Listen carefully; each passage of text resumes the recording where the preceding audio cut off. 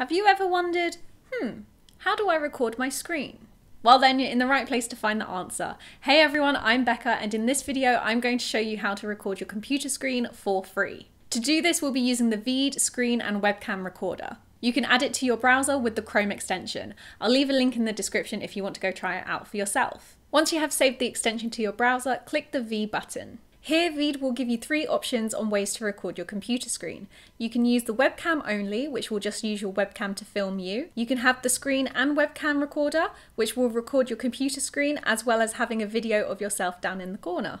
You can also move the video around the screen as well by clicking and dragging on it. However, we just want to use the screen recorder, so I'm going to hit screen only and then click start recording. You will then be given the option of recording the entire screen, just the window or just the Chrome tabs. I'm going to select window and then select the window that I want to record, which is the Veed one.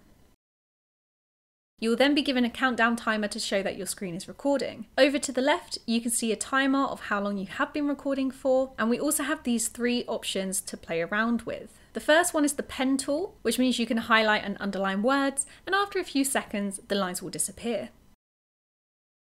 To get rid of the pen, just press the X button. Underneath that, we have the sticky note feature. You can type out words on your screen to make them more important for your viewers. You can click and drag the sticky notes and place them all over the screen. You can also have more than one on screen as well. To get rid of the sticky notes, just press the X button in the corners. And underneath this, we have the magic tool, which is a cute little tool that Veed have added and shows confetti all over your screen. When you have finished recording, hit the stop button. Veed will then automatically render your video. This could take a couple of seconds to a few minutes depending on your Wi-Fi speed.